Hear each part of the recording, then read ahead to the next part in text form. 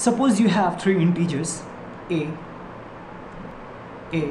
b, c. These are three integers, and let's say a times b is grouped together and then times c, and it's a times, in the second condition it's a times b times c, where b and c are grouped together.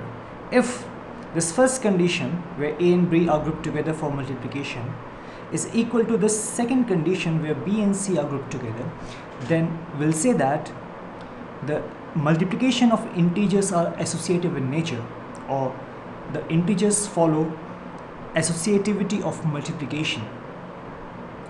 And let's take assign some values to these integers. These are some arbitrary integers. That is, let's say a is 1, b is 7, and c is 5. Let's say this is the condition. So if a and b are grouped together, this will be 1 times 7 and then 5. Sorry. And in this case, the second case is 1 times 7 times 5. So if you solve these, then this will be 1 times 7 times 5, and this will be 1 times 35. This will be 35 and this will be 35. So these two are equal. So it satisfies this condition. Now suppose a is -1, b is -2, and c is 8, simple 8. Okay? This is a, this is b, and this is c. Now check it for this one.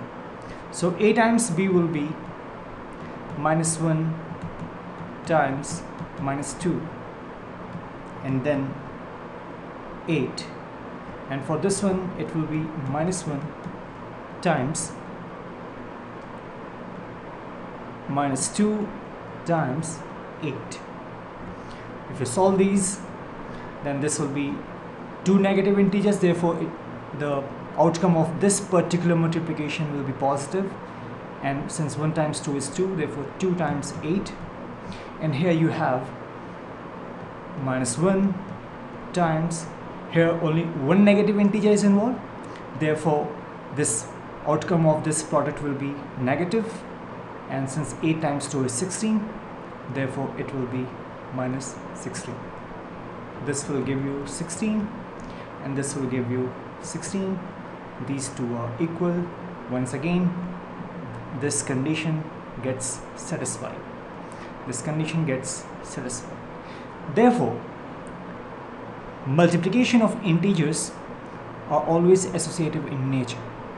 Whether they contain positive integer or they contain negative integers, doesn't matter, they'll always follow the associative nature.